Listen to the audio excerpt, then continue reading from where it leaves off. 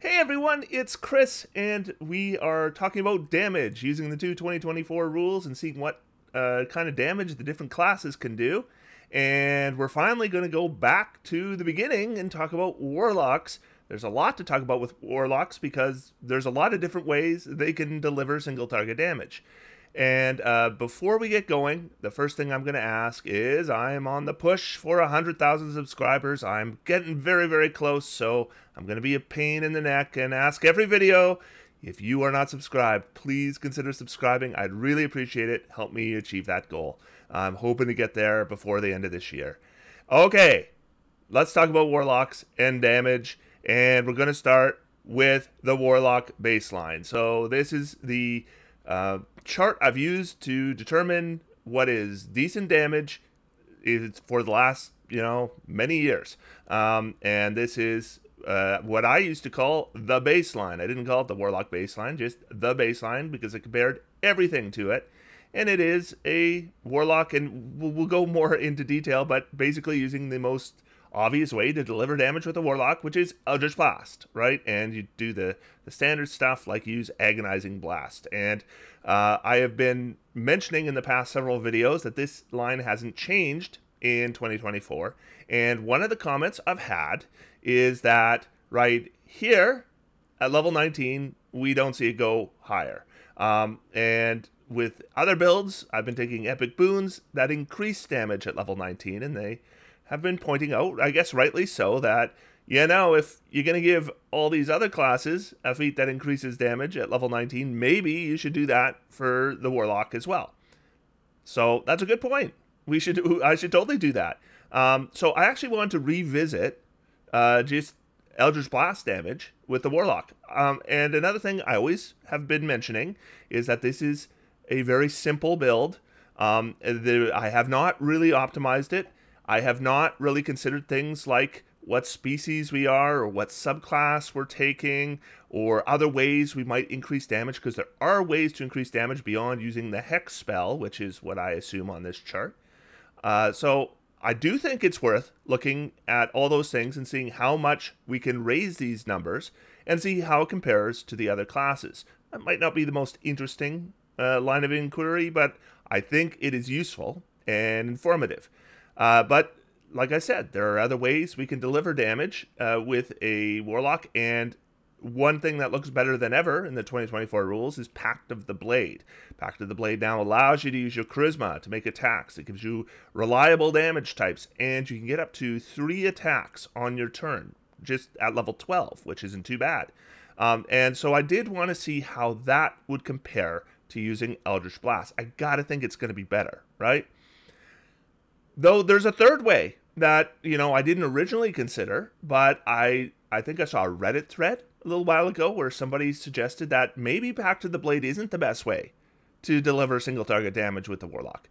Maybe the best way to deliver single target damage with the Warlock, and they didn't say maybe, they were quite certain that it was to use Pact of the Tome.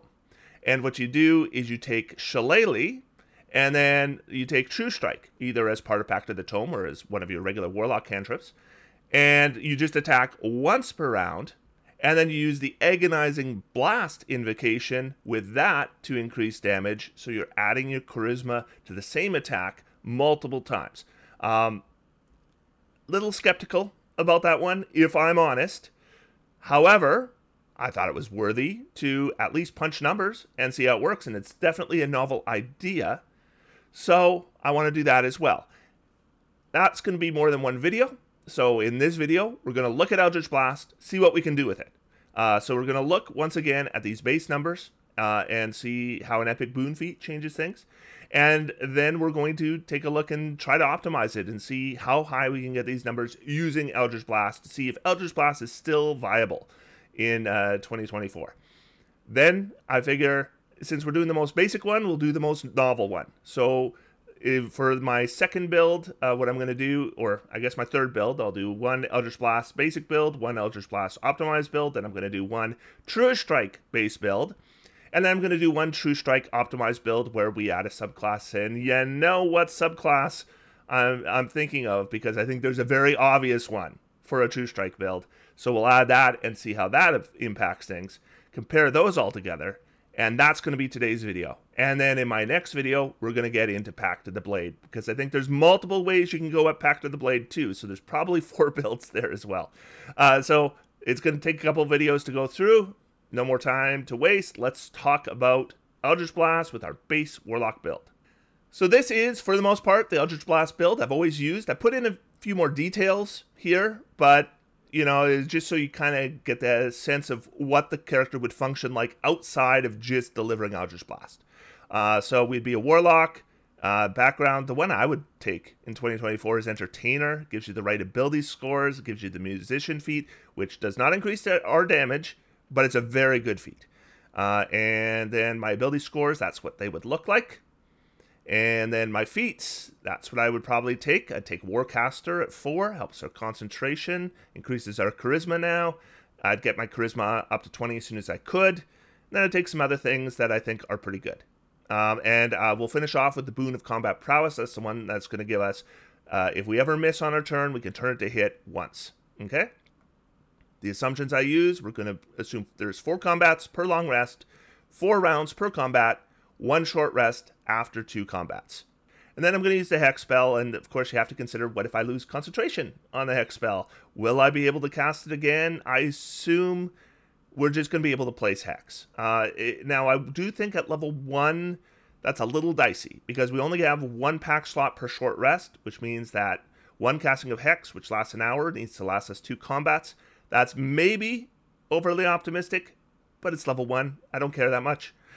You know, once we get to level 2 and we have 2 castings per short rest, I gotta think we can land it on every combat. So I'm just gonna assume 1 casting per short rest, and that's maybe optimistic, but that's what I'm assuming.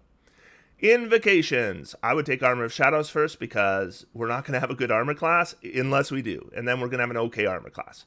Level 2, we'll take Agonizing Blast on Eldritch Blast and Repelling Blast on Eldritch Blast. I'd never worry about talking about Repelling Blast when I do baseline calculations, but my assumption is if you're a Warlock and you're using Eldritch Blast as your primary attack, you're going to take Repelling Blast. At level 5, I'd take Pact of the Tome, and I didn't worry about what I would be taking with it, but there are definitely good spells to take. And I'd take Eldritch Spear with Eldritch Blast, just because it's another way to enhance our Eldritch Blast, and if that's what we're doing most of the time, we want it to be as good as possible. I would take Otherworldly Leap at level 7, which has suddenly become an amazing invocation. It wasn't all that great in 2014, but the changes to the jump spell are fantastic. So if you get it cast at will, it's great. Then Gift of the Protectors at level 9, that's a way to enhance our Pact of the Tome. Gaze of Two Minds at level 12, which is terrific. Again, it's not a damage feat, but it's terrific, or damage invocation. Level 15, Witch Sight, gives us True Sight. And level 18, Visions of Distant Realms. And yeah, these are all like good invocations, but the only ones that are really enhancing our damage are Agonizing Blast, and actually that's it. Just one that enhances our damage. And relevant spells, Eldritch Blast for cantrips, Hex will be our first level spell, and then I am going to include Foresight. So at level 17, Warlocks can take the Foresight spell. It's a level 9 spell. They can cast it on themselves. It lasts for 8 hours. I'm going to assume it's going to last for every combat, though there's always the possibility, if battles are spread out far enough, that might not be the case, but I'm going to assume it is. And it's going to give us advantage on all our attack rolls. All attack rolls against us have disadvantage, and we have advantage on all our saving throws. It's a pretty good, solid 9th level spell. And so we're going to assume that we cast it on ourselves. All right? And then here is the math, and it's there for you to see. I'm not going to go through how it's all calculated. It's there for you to see. I think this one is a pretty simple one. So we have 5.9 to 7.7 to 8.3 to 16.6, 17.8, 26.7, 50.8, 57.8. And the thing that I noticed doing this math is at level 17, when we get our 4th Eldritch Blast, we always see a jump. But when we add Foresight, that is a huge jump from 26.7 to 50.8. That's almost double. So yeah, that is a massive jump. Let's look at the new one on a chart. All right, so this is the old Warlock baseline and the new Warlock baseline, and they're, of course, the same from levels 1 through 16, and look what happens at level 17. It is a massive increase to have both Foresight and a 4th Eldritch Blast occur at the exact same time, so it ends up with a very dramatic increase at level 17, and then another increase at level 19. So it's quite a bit above the old Warlock baseline in Tier 4. Of course, it's exactly the same before Tier 4. And so, yeah, that is the new baseline. Let's compare it to something else. So this is the new Warlock baseline versus the Fighter baseline. So this is just a Fighter, no subclass. They grab a greatsword and they attack with it. And what I see is that the Fighter beats the Warlock all 20 levels. But Tier 1 and Tier 4 are fairly close. Tier 2 and Tier 3, they're not very close. The Warlock is well behind. That's not the place you want to be behind. Because a lot of campaigns never get to Tier 4. And although a lot of campaigns do Tier 1, they tend to go through Tier 1 fairly quickly. And you spend a lot of time in Tier 2 and potentially in Tier 3. So having those big gaps there, it just means that Eldritch Blast is going to be very tough. That said, like I have said at the beginning of the video, I didn't really do anything to really maximize my damage. I took the Foresight spell, but let's see if we were to look at Warlock spells, and we were to look at Warlock subclasses, what could we do to increase these Eldritch Blast numbers, and how much do they go up? And when we do that, how do they then compare to other classes? All right, so we're going to do an Eldritch Blast optimized build. And I've called it Eldritch Blast Offense Optimization Build because I will be taking some choices here specifically to increase offense that I might not otherwise take. But I wanted to see how high I could get the damage numbers. The subclass. So when I looked at Warlock subclasses, I like the Warlock subclasses in the 2024 Player's Handbook. I did notice they don't do a lot to increase your damage. There's not a lot of damage options. I ended up taking Archfey because there are some damage options with the Archfey. Like you get all these Misty Steps and you can do damage to a creature if you Misty Step away from it. So I figured we can do that. And we can even use our reaction because Archfey can use their reaction to Misty Step and, deliver a little bit of extra damage that way. But it's not going to be a whole lot of damage. Otherwise, build is looking largely the same. Let's see. We're going to have some new relevant spells. So we're going to take Eldritch Blast and Hex, just as always. But we're now going to take Hellish Rebuke. I also looked extensively at the 2024 class list for the Warlock, and there's not a lot of single target damage options. Now, people have mentioned to me that a Warlock could take Spirit Shroud eventually. That can do more damage than Hex. I'm focusing on the 2024 rules, though. So, Hellish Rebuke is a way to deliver single target damage. I assume 60% chance to fail a saving throw. And I assume at level 2 we'll be able to cast it once per short rest because we're using the other casting on Hex. And the nice thing about Hellish Rebuke is it won't use up our concentration. Then once we get into the Archphase, specifically level 6, then we're going to be using our reaction to deliver damage in a different way. So now we want to look for other spells that deliver damage. So I looked at Blight. And so Blight we could cast once per short rest at level 7, twice per short rest at level 11, and 3 times per short rest at level 17, and still cast Hex, and it won't interfere with our Hex, and it will replace our castings of Hellish Rebuke. It will also replace casting Eldritch Blast on the turn we cast Blight. And then Mystic Arcanum that I'm going to take, Summon Fiend at level 11 is an obvious pick, because we can cast it outside of combat, and then in combat it's not using any actions, it's just using our concentration. So, we won't be able to cast Hex. Summon Fiend is going to do more damage than Hex. Then I took Finger of Death at 13th level. There's not a lot of 6th, 7th, or 8th level spells that deliver damage. So yeah, we'll cast Finger of Death once per long rest instead of casting Eldritch Blast. And then still Foresight at 17th level. We saw how that paid off. Relevant subclass features at level 6, we will get Dreadful Step. It's charisma times per long rest. And I assumed that about half our Misty Steps would include a Dreadful Step rounded up. And then I assume a 60% chance to fail their Wisdom saving throw against that damage. And then Beguiling Defenses also can give us single target damage. It's once per long rest. And the way that works is we're delivering damage to somebody, but it's based on the damage they delivered. And it's hard to guess how much damage that would be. I am assuming the damage of Beguiling Defenses is 2 times our current level, which was a dumb way to do it because it meant I had to redo the math every single level. But anyway, that's what I did. So we start out with basically the same at level 1. Then at level 2, we add Hellish Rebuke, and now we're up to 8.2. And then 8.7 at level 3, and 9.9, and then 18.8 at level 5, and 19.9 at level 6. Then we switch to Blight. There's the math to know. Blight basically is going to add 1.3 to our DPR, casting it instead of casting Eldritch Blast once per short rest.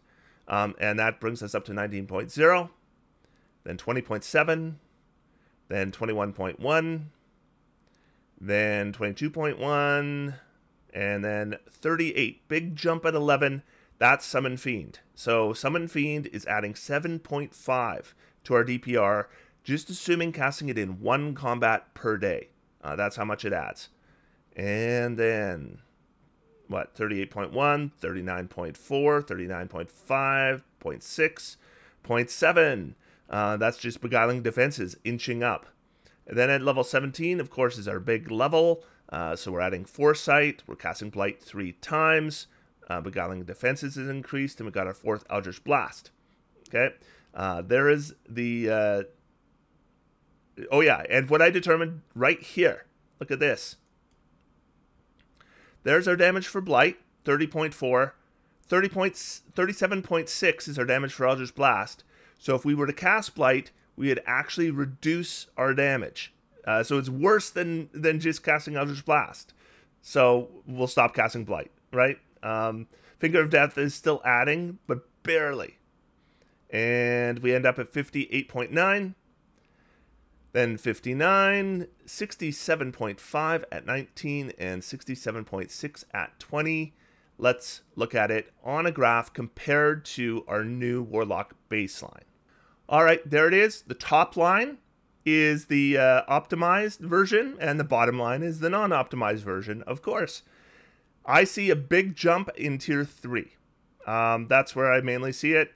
Not a lot of difference in Tier 1. I mean, we're ahead in Tier 2, but it's not a lot. But Tier 3, there's a big jump. And then Tier 4, I mean, it's higher, but it's not a lot higher. But we did notice that Tier 3 was well behind for the Eldritch Blast build. So seeing a big jump in Tier 3 is good. So is this actually good damage? No, this is still terrible damage, and I'm going to show you. So if you haven't seen it already, I did 2 videos where I looked at Ranger damage. And Ranger damage is worse than any of the other classes that I've covered so far in terms of single target damage. I need to keep hammering this home because people keep coming to these ridiculous conclusions that therefore Ranger bad. Well, not necessarily. But Rangers are bad at single target damage in Tier 3. That is true. Well, this saw a big increase in Tier 3. I want to show you how this compares to the Ranger. So I'm going to take the 2-weapon fighting Ranger, the optimized version we had, compared to the optimized version of Eldritch Blast, and you'll see what I'm talking about. All right, so the red line is the Ranger, the blue line is the Warlock with Eldritch Blast, if you can't see the colors. This is the Ranger, this is Eldritch Blast. Eldritch Blast is way behind in Tier 1, it is way behind all the way through Tier 2, and in Tier 3, it comes out ahead, but it's not much ahead, and in Tier 4, it is ahead. But here's the thing, the Ranger damage was bad. This isn't better, right? In fact, for most of 20 levels, it is behind the Ranger. So I just don't think it's good damage. Let's compare it to something that actually did good damage. Let's compare it to, we'll compare it to the Shadow Monk. Here's what it looks like. The top line is the Shadow Monk. Eldritch Blast does more damage at level 19 and less damage at every other level. And look at tier 2 and tier 3.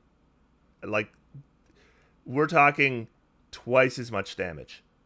So, yeah, no, I'm not convinced we can make Eldritch Blast just by adding some optimization. I don't think we can increase it to the point where it really compares to anything else. That does single target damage. But the question is, what about other things Warlocks can do? Because Warlocks are more than Eldritch Blast now. So we're going to look at the True Strike build I talked about. So here's our True Strike build. I basically took the idea that was on Reddit and then, added a couple little things that I thought would also help that weren't mentioned. But I wanted to get the numbers as good as they could be. So we're going to be a Warlock. There's our stats. I do figure that if you're going to use this build, you have to dip Fighter or maybe Paladin. But you need to dip something to get armor on yourself because you're going to go into melee with leather armor or studded leather armor and then not focus on dexterity, which I think is just not a good idea. So, yeah, I figure you got to do an armor dip.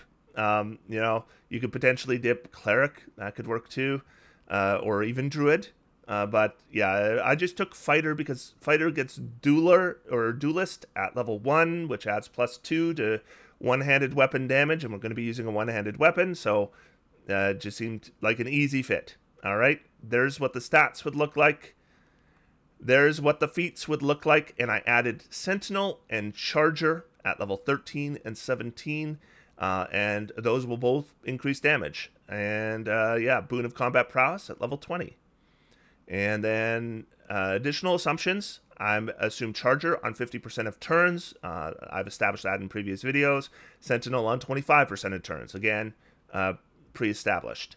And there's something I got to talk about. Yeah, so Agonizing Blast and Repelling Blast with True Strike. Let's talk about that. Mainly, we're going to look at Agonizing Blast because it's the one that's relevant for damage.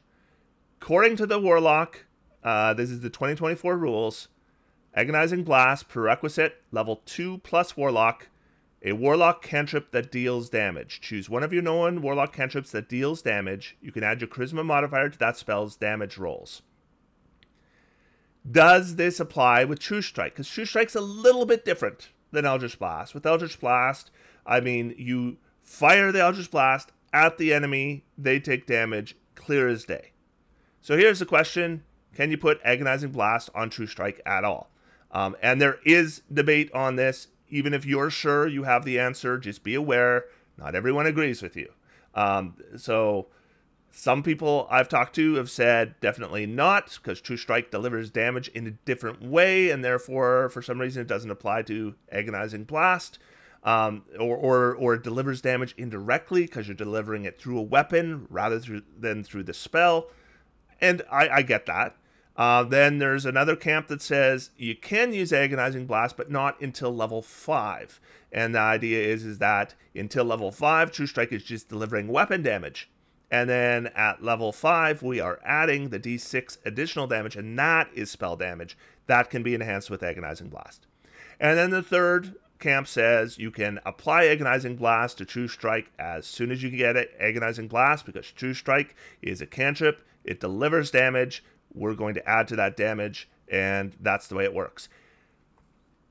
Up to you and your table to decide which. I am not here to tell you which interpretation of Agonizing Blast you need to use, but I'm just playing with the build. Okay, so if this build is legal at your table, that's up to you and your DM. Okay, not up to me, but I am going to show you what the math would look like if it is legal. So at level 6, we will get back to the Blade, because there are some other invocations it opens up, specifically Eldritch Smite. Eldritch Smite, one thing about the Warlock spell list is it's not great for weapon users. When I first got the 2024 Player's Handbook, I was looking through the changes to Pact of the Blade and thinking, wow, Warlocks are going to be better than fighters and everybody else now, because they're getting fighter extra attack, Plus, they have all this spell casting and the invocations. But you look at the Warlock spell list, and it's really not made for a weapon user. It's just not. So I'm grabbing Eldritch Smite, and we're going to use that for damage. Otherworldly Leap, I talked about that already. Life Drinker, that's why I'm taking Pact of the Blade for the main reason. I already have reliable damage through Shillelagh and through True Strike. But we're going to add some additional damage types we could do through Pact of the Blade. But mainly, I want Life Drinker. That's going to give us an additional d6 of damage. And then we're going to get Gaze of Two Minds and Wish Sight and Visions of the Distant Realms. All right? And the only relevant spells are True Strike and Foresight. All right? And Shillelagh. I should have said Shillelagh as well. So, at level 1, we're going to be a fighter, so we're not going to have Shillelagh. So, we're just going to use a Rapier. We have a good dex, and we get 5.9. And then at level 2, we multi-class into Warlock, and then we can keep on some nice armor, potentially use a shield, and then, yeah, we could cast Shillelagh on round 1. We're not using a bonus action for anything else. We're not using Hex with this build. Hex isn't that great if you're only making one attack a round. If you want the most out of Hex or Hunter's Mark, you need to be making lots of attacks. And this character will make one attack per round. Eventually, they're going to have Sentinel, so there'll be 1.25 attacks per round. But anyway, we go to 5.9. We're the same. 5.9 and then 7.7. 11.9 when True Strike adds a d6 and Shillelagh becomes a 1d10. And you can see we're adding our Charisma twice. And then we will add Eldritch Smite. I was surprised, actually, Eldritch Smite, just doing it twice per short rest, that's 4.7 DPR. That's not bad. Honestly, it was higher than I thought it would be. Then up to 16.9, then 19, 22.4 at 10 when we add Life Drinker. And then True Strike scales and Shillelagh scales, and we go up to 25.4, then 28.9. Add Sentinel, we're up to 33.5. 17, we get a whole bunch of stuff, and we're up to 38.2, and a bunch more stuff at 18, and we're up to 54.3, and we finish up at 61.3. Okay, so let's look at this compared to a base Eldritch Blast build and see how they compare. So, before I even separate the colors, the first thing you should note, or the first thing I noted, and I was a little surprised by, is how similar these lines are. But basically, the blue line is our Warlock Eldritch Blast baseline, and the red line is the Warlock True Strike baseline. And at Tier 1, there's not much difference between the two. And at Tier 2, at level 5, the Eldritch Blast is ahead. And at level 10, the True Strike is ahead. Otherwise, they're basically the same. And actually, True Strike performs better in Tier 3, or at least most of Tier 3. Level 11, it's a little behind, but then it's ahead the rest of the time. And then Tier 4, of course, there's a bigger jump for Eldritch Blast at level 17, because we did have to do a dip into Fighter, and that cost us at level 17. But we can see at level 18, we catch right back up. And I was surprised. Yeah, it was performed way better than I expected. I expected this to be, let me show you that this doesn't work. I actually think if you think Eldritch Blast works, then you can hardly argue that this doesn't work. So let's push it and see what we can do with it. All right, so our True Strike optimized build will add the Celestial subclass. The reason you want to add the Celestial subclass is they get a 6th level subclass feature that allows them to add their Charisma modifier to any damage spell that delivers Radiant or Fire damage. True Strike delivers Radiant, meaning we can add our Charisma from the base attack of True Strike. We can add it again through Agonizing Blast, and then we can add it a 3rd time through Celestial. And it's basically the same build that I just showed you, other than I added the Celestial subclass. And we're also going to add Summon Fiend at 12th level and Finger of Death at 14th level. They're a level behind because we had that Fighter dip. And I said Foresight, 17th level. It's actually 18th level for Foresight. And here's the math. So it's going to start out the same, of course. And then we are going to add Celestial at level 7. So you can see right here, Charisma being added 3 times. All right, and it gets us to 19, 19.1, 22, 25.4, 28.4. Summon Fiend has the same amount of damage it did with Eldritch Blast. Gets us to 39.4, 44.7, 46.3, 50.9, 67.8, and we finish up at 75. So let's compare this to the optimized Eldritch Blast build. There is something I want to add here that I had forgot to mention as I was going through this, but look at this right here. Finger of Death is actually worse than hitting with our Shillelagh once at level 20. I thought that was just kind of funny and worth pointing out. Finger of Death, we think of it as this big damage spell, and we're going to use this 7th level slot, and it's doing as much as a cantrip does at level 20. Anyway, onwards with the chart. So, if I look once again, they're pretty lockstep, right? The blue line is Eldritch Blast, the red line is the True Strike optimized build, and they kind of crisscross all the way up, right up to level 20. Looks like the Eldritch Blast is a little bit ahead in Tier 1. In Tier 2, Eldritch Blast starts out ahead, but doesn't hold it. Then Tier 3, Eldritch Blast starts ahead, but then the True Strike build is better for most of Tier 3. And Tier 4, they're pretty darn close, right? Like, the True Strike ends up ahead, but not much different. So let's look at this True Strike build, because we do see a jump at Tier 3, and that is good, right? Tier 3 is where we want to jump. Let's take a look at, and I figured the best thing to compare it to is another class that only attacks once, and that's the Rogue. So we have damage for a Rogue Assassin attacking once per turn. We have damage for a Warlock with Shillelagh and True Strike attacking once per turn. Let's see how they compare. So there you go. So the blue line is the Assassin. If you are colorblind, the blue line is the top line. And it's the top line for all 20 levels.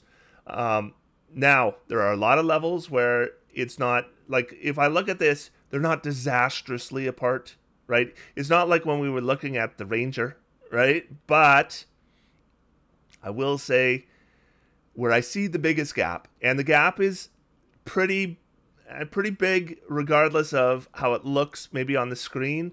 The biggest gap is from levels 4 through level 11, and it's pretty consistent all the way through there. That's when people play D&D, right? You know, the fact that they're pretty close at level 19 is not actually all that relevant.